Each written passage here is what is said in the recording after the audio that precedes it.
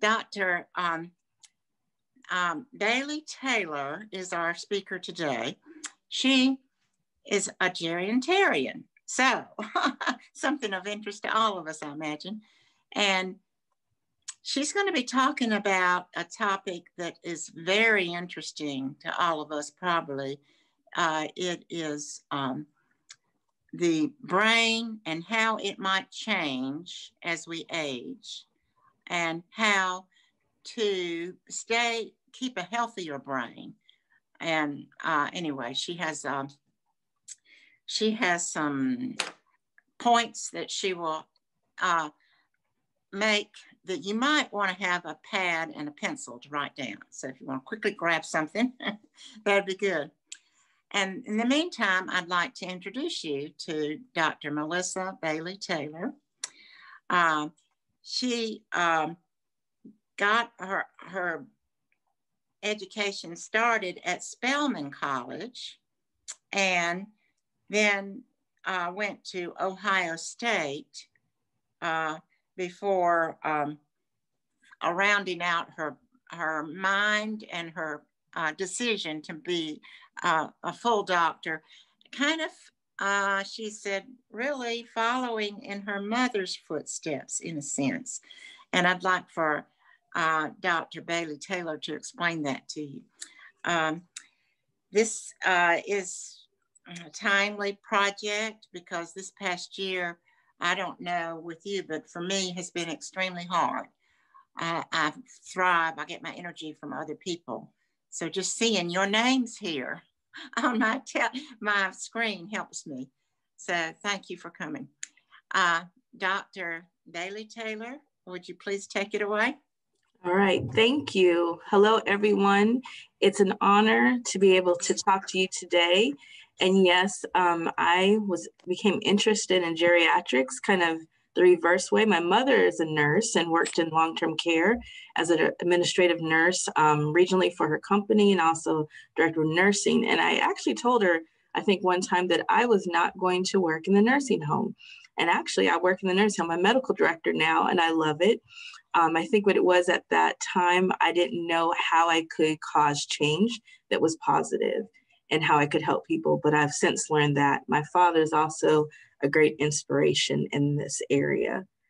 So what I'm going to do is I'm going to share my screen and I will go through our presentation. If you have questions, please put them in the chat, and we'll also have time at the end where you can directly ask those questions as well.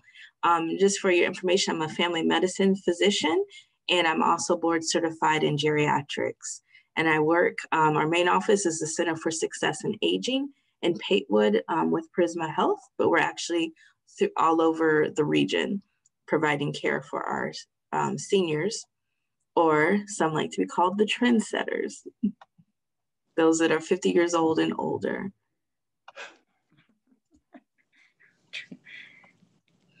All right. So do you see my screen? Does everybody see it? Okay, we excellent. Sure do. Mm-hmm. Okay, all right. I will start my show here.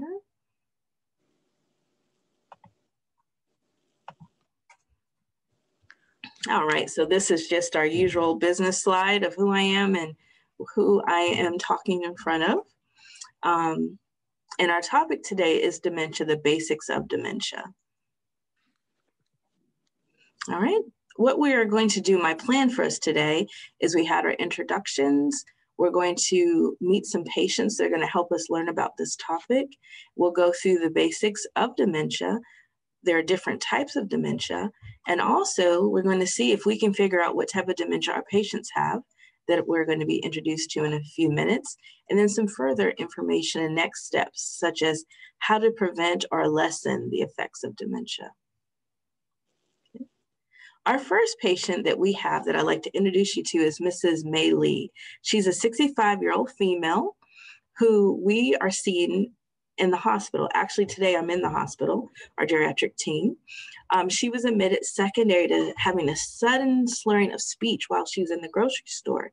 She also had left-sided weakness while shopping. Her family noted that she has had strange behavior where she does not know all of a sudden where she is or what she was doing. And she's also been more tearful. This has been a big change. Our next patient that we have is Mrs. Mary Blue. She's 80 years old. She is a newcomer to the region. And I guess for her, some people have lived here for 20 years. She's only been here since March of 2020. She came to live with her husband her son after her husband died. And prior to moving, she was independent, driving her car, going to volunteer activities, no challenges whatsoever. Now she's having some difficulty dressing herself. She's lost about 10 pounds in 3 weeks and having difficulty staying asleep and staying focused. Our third patient is Mr. Mark Winter. He's a 58-year-old male. He works part-time as an accountant. So as we say, some people never retire. They can just keep going. They switch to new hobbies and occupations. He was brought to the memory clinic, like at our downtown or Patewood office. And the reason why he was brought in is because he's been exhibiting some odd behaviors where he's been very insensitive to his wife, his coworkers. He voided, for example, in the garden instead of walking into the bathroom in his home. He laughed at a coworker who fell down and injured himself. And he's been eating everything that's in the pantry. And that's not his normal behavior. We also have Mr. Juan Soto. Mr. Soto is a 7-year-old male. His family brought him to the doctor's office because he's gotten lost multiple times on a route that he's driven for at least 10 years. He doesn't seem to care about being tidy anymore, where in the past he was extremely organized and very particular about that. He's also very paranoid and having trouble putting on his clothes or the appropriate clothes for the weather. Okay. So before we start, those are our 4 patients. And I just wanted to ask you all, when someone says dementia, what do you think of? What words come to mind? If you can unmute and share a couple, or if you could put it in the chat.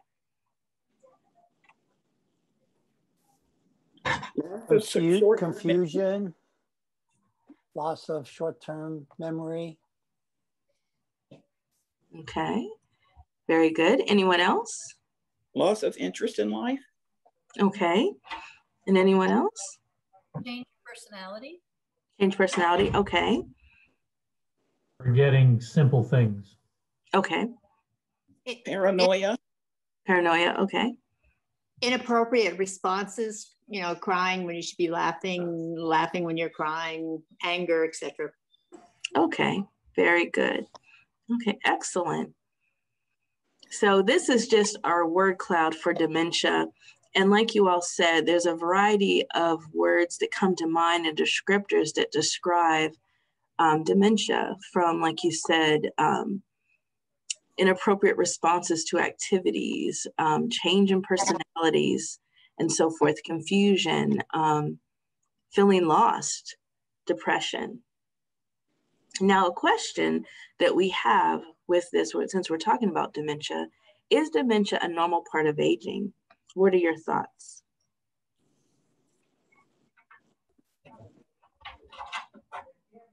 I should say, anybody feel that dementia is a normal part of aging? Any yeses? No. No. I think it's a common part, but doesn't necessarily have to be a normal part. Okay, awesome. All right. And you are correct. No, dementia is not a normal part of aging, but it does occur frequently. And actually, the prevalence has been increasing.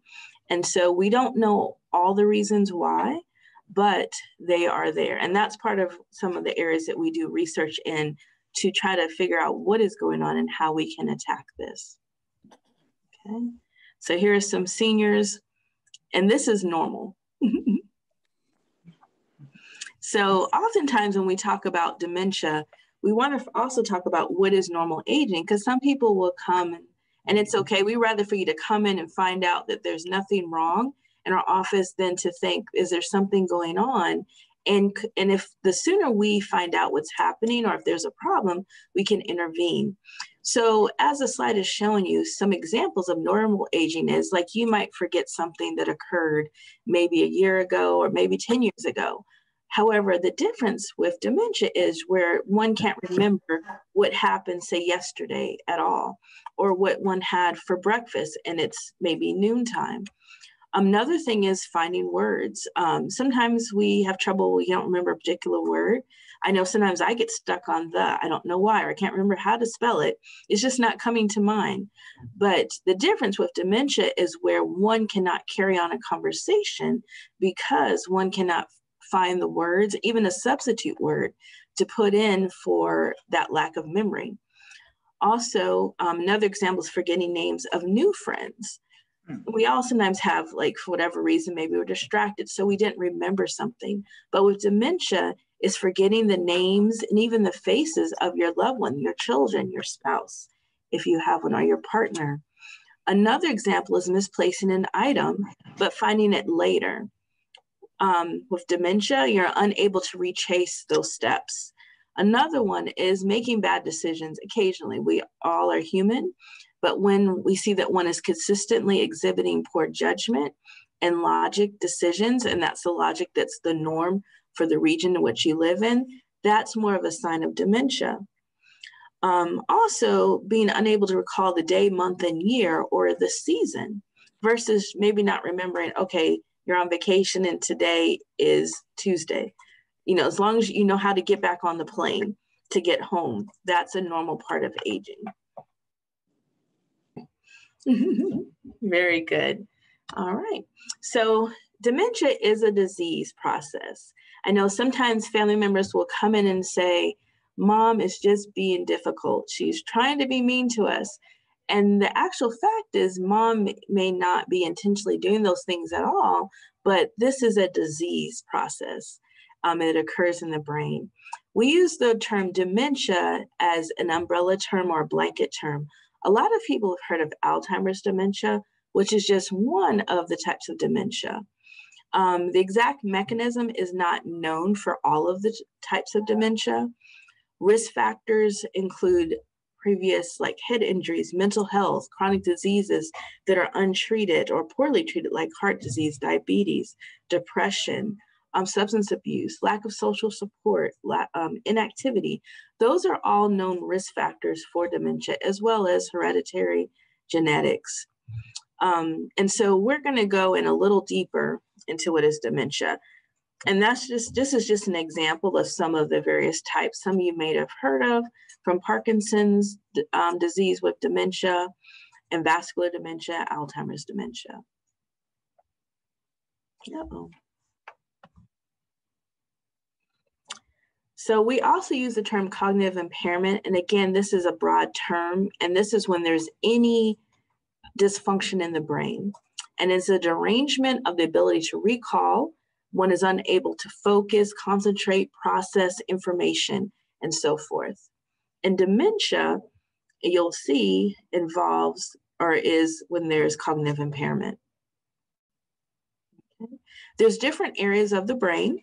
They each do different things, such as the front part of your brain. If you all touch that there, that's usually what that area of the brain we use for planning, organizing, learning new information, and also for, like, self-control, or things that we may think, but we wouldn't say to someone because that would be hurtful. If you touch the back of your head, that's where our occipital lobe is, and that's how we recognize shapes and objects and how we're able to walk upright, not walk sideways or fall. Also, we have our temporal lobe, which is the lower part of our brain.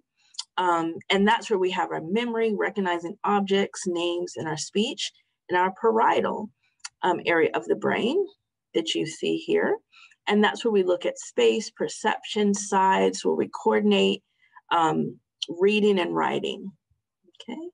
With dementia, dementia is disease in any of these parts of the brain. Okay. Now, I talked to you about the cognitive impairment. So in our brain, we have about 6 different areas. And going back to this slide, and they control different areas of function. Dementia is when we have the 2 of these areas have impairment or abnormal. Memory is one of the areas that's most often affected, but as some people have dementia where they have an excellent memory, but they have other impairments.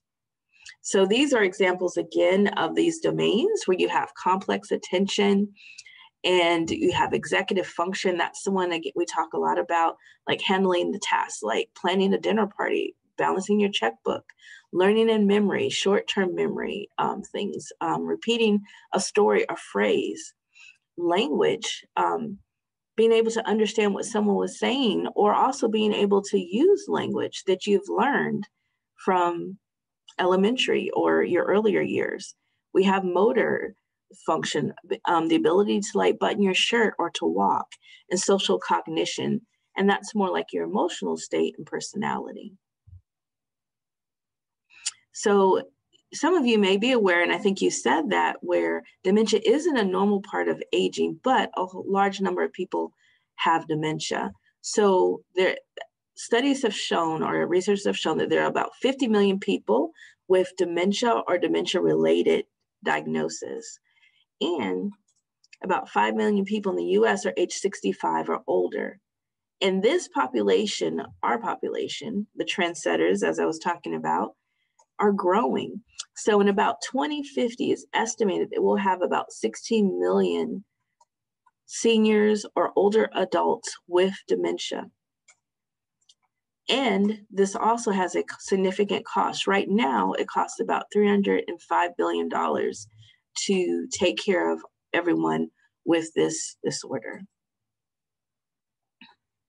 Now, we're going to start again diving a little further into the different types of dementia. Mild cognitive impairment, and I don't know if any of you have heard this, but this is where one only has one area of dysfunction, like when I showed you the picture of the brain. And people that have mild cognitive impairment, most of them will not develop dementia. They will just have an impairment, one area that's hard. Maybe it's hard for them to, process things like numbers, or usually it's memory. Now, they say about 20 to 30% will develop dementia. So in the past, it was a separate diagnosis. Some researchers feel that it's on the continuum, and we don't know why or what causes a switch to click on and someone actually develops dementia. But a good number of people will have this mild cognitive impairment. All right. So out of the 4 patients, and I know we went through them briefly, which of our patients do you think fits this description?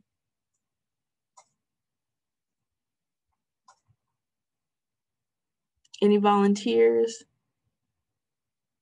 We've all forgotten them. That's what I was thinking about. It happens. Well, we'll talk about Miss Mary Blue. So she is our lady that fits this description. Also, one of the things that we have to do when we look and someone comes to see us to determine whether they have dementia is to determine whether they have a mimicker. So for instance, depression. Miss Mary Blue really has signs of depression, and untreated depression can look like dementia, the behaviors, the response, and so forth. So it's good, and we always try to deal with the underlying causes if we can, because really she doesn't have dementia, but depression. Okay. Now, a thing that you guys may hear about sometimes when you come into the doctor, you hear on the news, is activities of daily living.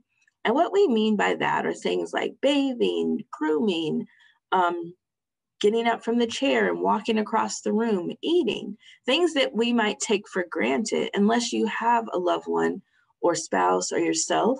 And if you have these challenges in this area, then they become a little bit more pronounced or in our forefront of our thoughts.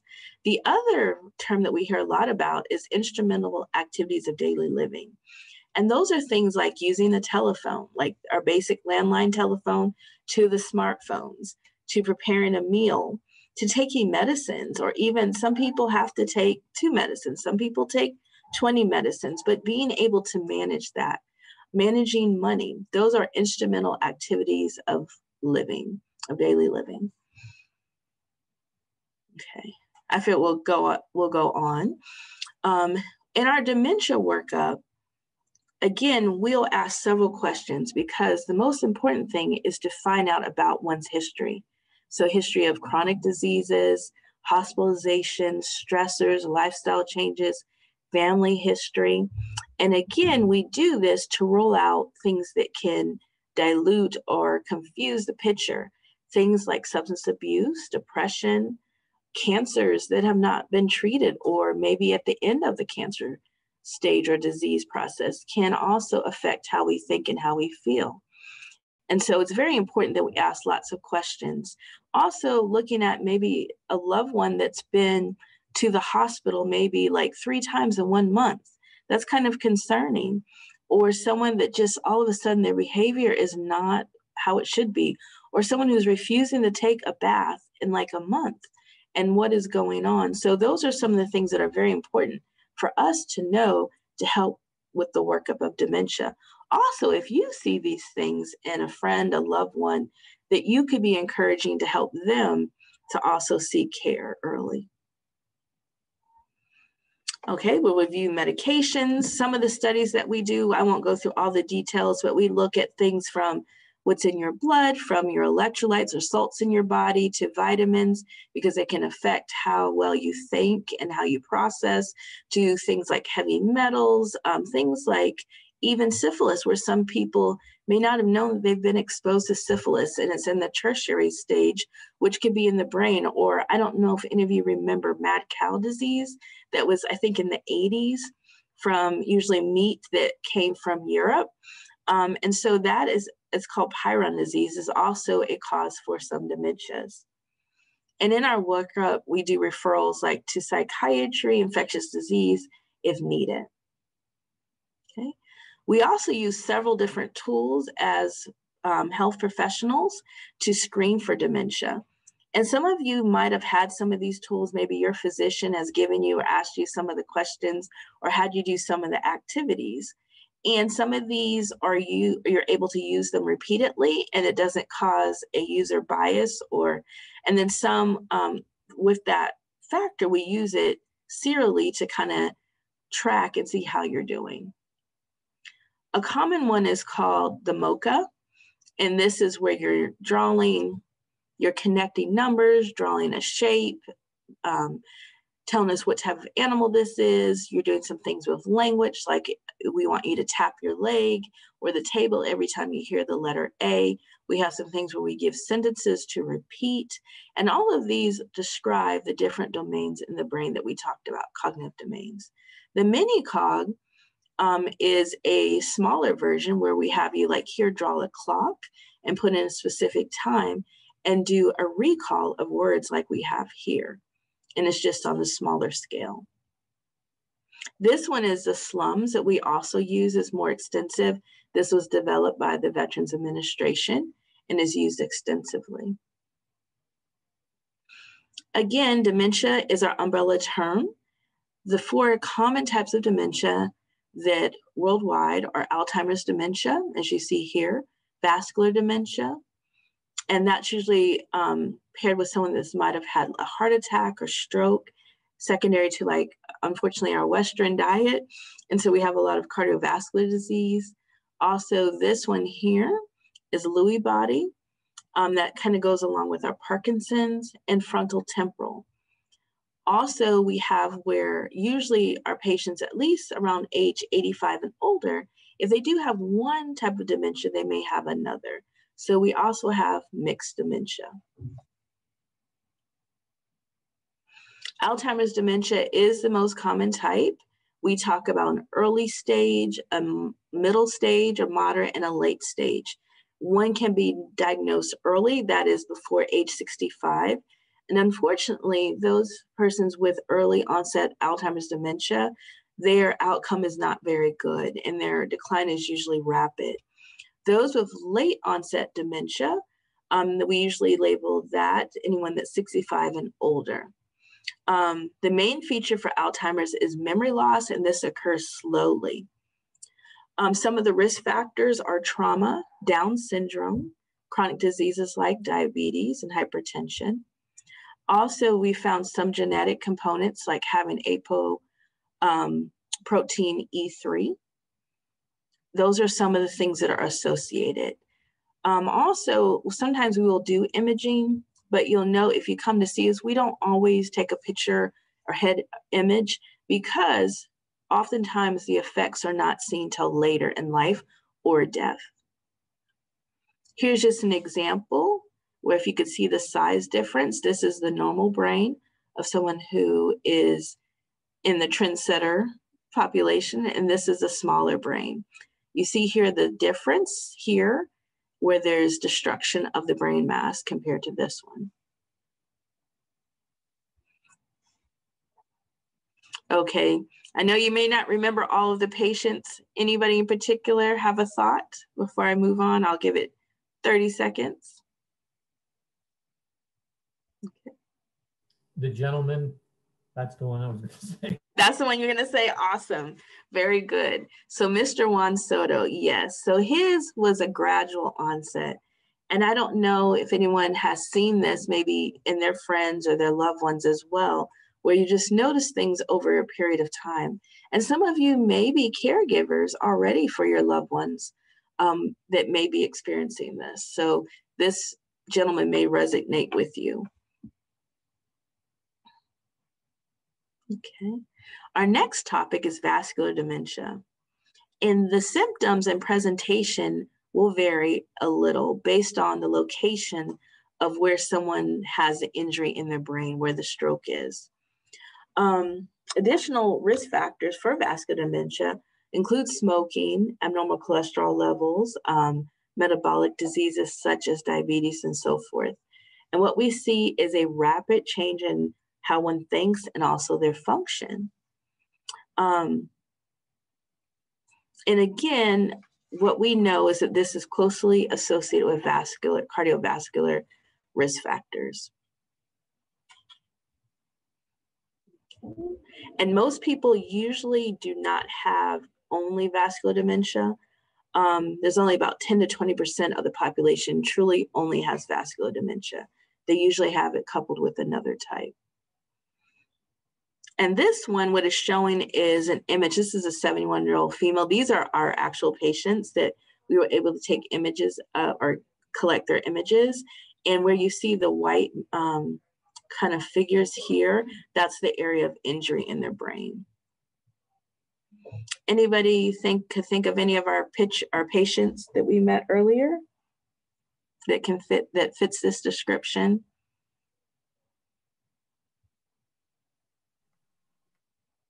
All right. The first woman. Very good. Yes. You guys are awesome. We're doing good as a group here. So our first patient, thank you, is Mrs. May Lee. Yes, and hers was sudden. But what was happening with her is she was having multiple strokes or many strokes as well. And that's what our family is seeing. And as you might have heard this in some of your other lectures, but anytime you see someone with a change in the way they're thinking, all of a sudden slurred speech, weakness, falling over, get them to a healthcare facility quickly to be evaluated because your brain is time. And so they could be having a stroke. And that's often associated with vascular dementia. And so this is the dementia part is the residual, the after effect. And as you noted with her, she's very tearful. Some people have sudden changes in their mood from being happy to crying at the snap of the finger, from knowing what's happening to an hour later forgetting what's happening. Okay. The next one that we're going to talk about is Lewy body dementia. And this is the second most prevalent one. Usually people will have what we call Parkinsonism, or features that are associated with Parkinson's disease, such as having a tremor in just maybe one limb, like a hand or both. They can have hallucinations. They can have all of a sudden they were able to walk right, but in the past 3 months now, they're not able to walk too well and they've had 2 falls. They can't turn a corner and they used to walk or even run, but now they're having trouble like turning. Also, they kind of have like a, what we call faces, and it's kind of like an expressionless or a face that doesn't change expression. So they might also have poor sleep. So oftentimes when people come to see us in the office, they will talk about their poor sleep, that they might have very vivid nightmares, to they can't go to sleep and they're seeing things that they know shouldn't be there, and the shuffling gait. Their memory is intact and their functioning is intact initially, but these are usually the presenting signs. And so with this diagnosis, usually when we put Lewy body, and that includes Parkinson's disease, the dementia comes in when we feel that they have two of the areas, the cognitive domain, are abnormal, plus they have two of these other issues here, like hallucinations, their cognition varies, they have trouble sleeping, and so forth. This is just an example. Right here shows the area of injury. This is a normal area. This is the substantia nigra in the brain. And this is what we do know, that this is abnormal in Lewy body dementia. Okay, so we won't go into all these details, but they'll be available if you like to read them later. So we also have frontal temporal dementia. And here, people usually come into our office with their loved ones saying that this person had a sudden personality change. They were like sweet as pie. They're very considerate. They're always willing to help. But now all of a sudden, they've said the meanest things to people that are very insensitive. And we're not understanding what's happening. Also, maybe they're not able to walk very well, and they just have also bizarre behaviors. This person, or these type of patients, usually present earlier in age, from about age 45 to 65. They still can present later on. And usually when we do imaging, if it's showing up at this time, the atrophy or the shrinkage of the brain will be in the front part, like we talked about, and in the temporal regions or lobes of the brain. A big factor, which is also in Lewy body, is apathy, where it's not that one is depressed, but just doesn't care. They don't care that the building is burning. They don't care that you stubbed your toe. And also those disinhibitions are gone. So again, things that they wouldn't have said in the past, now they're saying it all. And also a little bit harder sometimes to detect this type of patient, because when we give them our 60 mental status exams that we could possibly use, they usually do pretty good on it initially. They found that the MoCA works a little bit better. So again, we use these only as tools and listen to the whole story, the whole history. And they feel, or researchers have discovered, that only about 15 to 40% of these patients have a genetic component. Okay, which one of our patients? Dr. Bailey Taylor, I just wanted to let you know, probably 5 more minutes, and then if we could take questions after that, that would be great. Okay, all right, thank you. So I'm going to skip ahead. This is Mr. Mark Winters. So he is our example of someone that has gone through this sharp personality change, doing bizarre behaviors and so forth in an earlier stage. Okay. One of the things we use here is called our FAST scale, and this helps us talk about the different stages of dementia. This is used universally. I'll just spend a little bit, like maybe 2 minutes on this one, and then we'll go to the next slide. Number 1 is there's no difficulty, to number 4, where there's decreased ability to perform complex tasks like planning dinner, paying your bills, doing your checkbook, to here around 6. And that's where a lot of patients come in to see us at our office. We want to find out that people are having trouble way in this area to help lessen some of the effects of dementia. When someone gets to 7A, and this is where they're only able to speak about 6 words or less, and that's when they qualify for hospice at that point. What I like to say as a reminder, and just thinking about it, that dementia is development in reverse. So we have, as a baby, if you have grandchildren, nieces and nephews, they have to be able to sit up. You smile at them, they smile back. They say sounds, words, complex sentences, can do taxes and essays, to all of a sudden now forgetting how to walk, what to do in the bathroom, what to do with the checkbook. So that's kind of what happens in general. The different types, again, of dementias may present differently, but towards the middle, the end, they behave similarly. There's different stages. There's early, moderate, and late. And the thing is just to think about delusions, agitations, aggression, wandering. Depression is usually around our middle to moderate stage. Okay, and also sundowning can occur at that stage as well.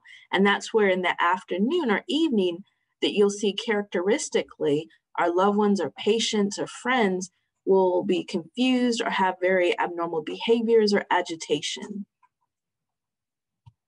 There is hope. There are things that we can do. Some of those things that we can to help lessen dementia if it's diagnosed, and things that we can do to help. We don't know exactly again what causes the trigger to turn on, but physical activity, avoiding depression, socialization, avoiding falls and trauma.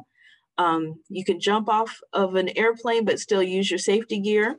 Managing chronic diseases, brain activity like our word games and music, art, the things that bring pleasure, those are all helpful things.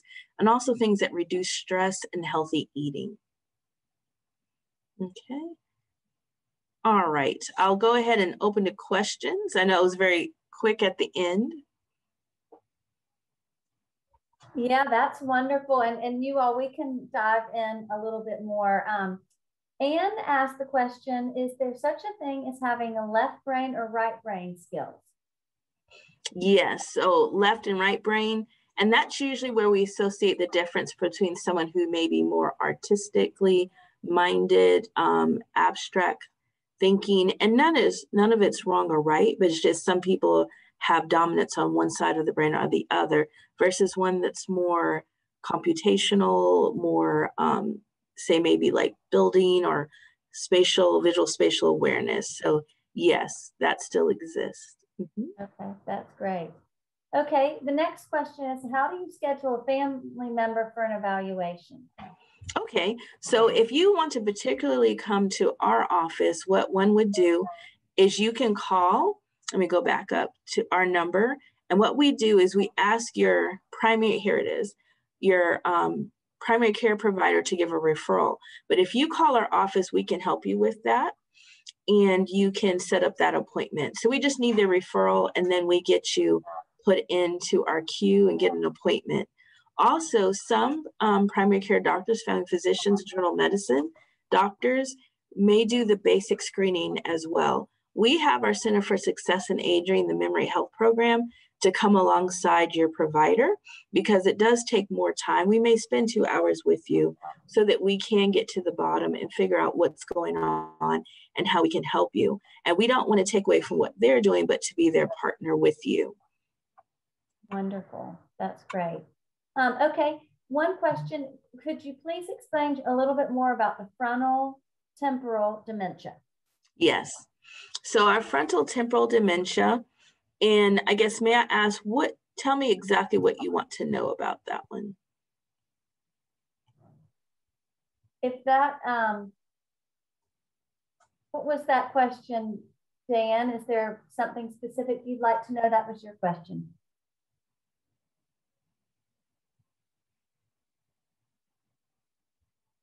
So, okay, but if he's not there, but what I can do is just tell you that, so with frontal temporal dementia, what I gave you is a generalization. There are some subtypes.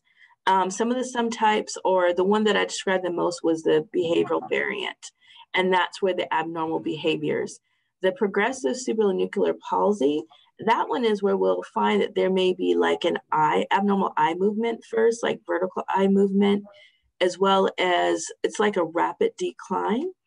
And I've had patients with that, and it's at first, if you're not aware, it can be very striking, like what is happening? And like I said, it's a very rapid decline with that one. Also, our primary progressive aphasia, and that is where, like with language, so we have different types of memory, like the memory that you use, say maybe you learn some words, or someone asks you a question. So you have part of what they asked you in your temporary memory, and you kind of put that together to answer the question. Some people are unable to process that information with the appropriate speed or remember that detail. And so that's kind of where this primary progressive aphasia comes in. These often, we have to do a lot of testing and again, a lot of history to rule out to come to these diagnoses. So sometimes it's hard because it takes time to get to these diagnoses. Got it. Okay, that's wonderful. Does the fact if somebody has had trouble sleeping all of their life, could that be a possible cause of any of these types of dementia? So, and we do look at that because some people have always had trouble sleeping, but then we look at, and so we don't just use that only in isolation, but that is good to know, especially if you haven't had trouble and now all of a sudden you have trouble. Also, what we found is that people who don't get enough sleep, so sleep hygiene is something that I emphasize. And even for myself, I struggle with, there's not enough time in the day, but we have to get good sleep because it affects so many areas of our body, including our brain, as well as our heart health as well. So, and even especially if you have sleep apnea, you definitely want to get that treated as well, because that does increase your risk for stroke and dementias as well. Great. I'm going to turn it back over. I think Mary Lou's. Yes. Yes. Okay. I'll let Can you y'all take hear it me? over. But the only problem is, at least I didn't get all of those questions. I got a few over here, and I'll ask those. Okay. Yeah. So the one that we're at, Mary Lou, is the one that says how many people recognize these symptoms in themselves. Do you see that one? No, I didn't get that one. I'm not sure. Keep going. I'll keep going, and when you see a duplicate, you jump in. So okay. There's our question. How many people recognize this in themselves? So that I don't know. So I have not actually did a survey or read that, but what I found is that patients usually in the initial stages of dementia, when we've been able to identify it to monitor it, it's sometimes difficult when they figured that out, that, you know what, sometimes it's shocking to learn that you have a new illness or chronic disease. And then some people have brought themselves in to see us and said, Dr. Bailey, this is going on. I'm concerned.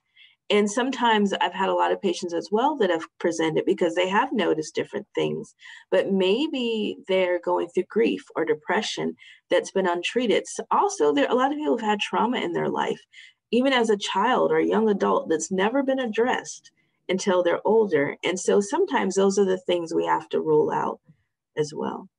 All right, that's a great answer. So the next question is, if you have several members of your family that have this type of dementia or any type, is more likely that you would be getting that. Is that hereditary? Yes. So then what we would recommend is surveillance. And so we do that as well, where you might come to see us twice a year. And that's just to do an assessment to see how you're doing. And we encourage you to take care of like the things, like I mentioned, the risk factors, like to exercise, have a healthy diet, see your doctor regularly to make sure that things like heart disease, other chronic illnesses, high cholesterol, all those things are taken care of. And also things like alcohol, not that you can't drink, but to drink in moderation, because for some people, sometimes even the moderate to heavy drinkers can have an effect that we've found. So those are some of the things that you could do to be on the alert. Okay, great. So the next question is a slight shrinking of the brain normal in aging? Yes, so our brain does decrease as we age, and even sometimes we'll get reports from the radiologist that will say atrophy or shrinkage consistent with age. Now with dementia, like we talked about, is when all of a sudden we'll get a reading or report that says the shrinkage is abnormal or greater than or does not correlate with the patient's age. That's when we're concerned. Okay. And Dr. Bailey, can you go? Do you have the one, Mary Lou? Are you ready? Yeah. I think we just have one more question. Is that correct? There's one more about the hopes for cures. Yeah, I think that's an important one. Yeah. What are the hopes for cures and hopes to determine the cause? So there are several people worldwide doing research on this. And so even one of our studies that we've been working on is a cognitive training, and that I can't tell you all the information just in case you all decide you want to participate in it. One of our studies is for adults that have not been diagnosed with dementia, and that they will go through this type of training and they'll be followed for 5 years. And we're trying to see if that will help to slow down the onset of dementia. We have another study that hopefully will get approved, and it's for patients with dementia where we also do an intervention. And that's one or two examples of where we're trying to prevent and where we're trying to treat. But that people are doing studies worldwide on to figure out what is the etiology. Another study that with USC School of Medicine that we're looking at, we're waiting for approval, is where we do some blood sampling and also look at different risk factors and history factors of our patients to see if we can find some connections with the diagnosis of dementia. Okay. Just aside, the OLLI group might be a good source of that study, a part Awesome. of participants for the study. We could put that on our bulletin even. Yes. Right, Heidi? Absolutely, yes. And if that's of interest, Dr. Bailey, just follow up with me and we can do that. I think I would be interested in helping with that. Well, thank you all. Now that was another question. How do we sign up for your study? Okay. Or the other study. So yes, that's perfect. You guys are awesome, because one of my jobs, I'm tasked with helping with the recruitment phase. And so we are just getting all of our final government federal approval, and then we can officially invite you. So you all will be at the top of the list where we will give you the contact information and all of that. And we would love for you to participate. That's perfect. Good. Another person asks, what about treatment and medications currently? Yeah, so unfortunately, we still have the same set of meds. They're still good. We don't have any new medications. So you might have heard of some like Aricept. You've heard of maybe Namenda. You might have heard of Manzaric, which is a combination of Aricept and Namenda, galantamine, Exelon. Those are the type of meds that we have now. We use those to they slow down the process of dementia. For some of them will help with cognition, will help to enhance the cognition. Some will help with some of the depression or adverse behaviors that sometimes occur, and they don't work for everybody. But those are like the basic meds that we have. I believe Dr. Absher, he's probably talked about more about the more common research in the actual pharmacologic agents. So that information is out there. I don't have those at the top of my list, but they are there. Okay. One person says, and I think everybody would agree with this, could we have a copy of your slides? Yes, today? You can. You can. And another person asked, what are adult day programs? See, I might have missed some of these questions when I signed off and signed on. Excuse me if I did. Oh, no problem. So adult day programs, they can vary, but in general, some adult day programs can be a simple program where our trendsetters gather together and they have social activities, and that center may be responsible just for some oversight while they're there, to programs where they provide medical care. There might be a physician, nurse practitioner present. We also have more formal programs like our PACE program, and that's for our elderly patients basically that may qualify for Medicare, Medicaid, and their resources are pooled together, and they provide transportation, activities, medical care on site, even therapy as well. And the providers there will follow the patients from their home, if they have to go to the hospital. The goal is to keep people out of traditional facilities per se. Okay, so it's still considered better for people to stay in their own space. Is that? It varies. And so even when you come to see us in the office, or even if we see us in the hospital, so each case and each person and each family and situation is unique. In general, we find that staying in one's environment with the things that one is used to and routine and all of that are helpful. But also we have to look at what resources are at home. So some people are at home, but no one else can be at home with them. Maybe they have to work. Maybe the family, the patient cannot afford 24-hour care if our loved one is at that point. Also being aware, can we physically take care of our loved ones, such as some people are willing to have their mom at home, their sister at home, but they may not be able to change a brief if needed. They may not be able to take care of or handle when there's that personality change or the paranoia kicks in. So for some families, they do have to choose like a residence or a memory care unit or a long-term care unit. And that I always remind them that you're still loving your loved one, your family member, but you're also recognizing what your limitations are and what their limitations may be. Because you don't ever want to be accused of abuse unintentionally, and just, sometimes that's happened. So we've helped families because it's not that they didn't care and weren't trying to take care of their loved one, but maybe they didn't know how to take care of a wound, or to know that you must have a nurse at least come and help manage that. Oh, that's excellent. I think that's a good one to end on. And it is time for us to end this. Thank you so much from all of us, Dr. Bailey Taylor, and we'll look forward to seeing the possibility that we might help with the study. Yes, thank you. If people want your name and contact information, would that be acceptable for us to send them?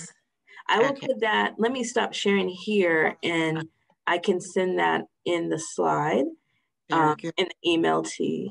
And I have got that. If anybody needs that, they can email me to Dr. Bailey Taylor. So we appreciate it. You all really was wonderful time together. And thank you again for your time. And this really yet another wonderful and important topic. Thank you all. Thank you. And let's hear it for Elise too.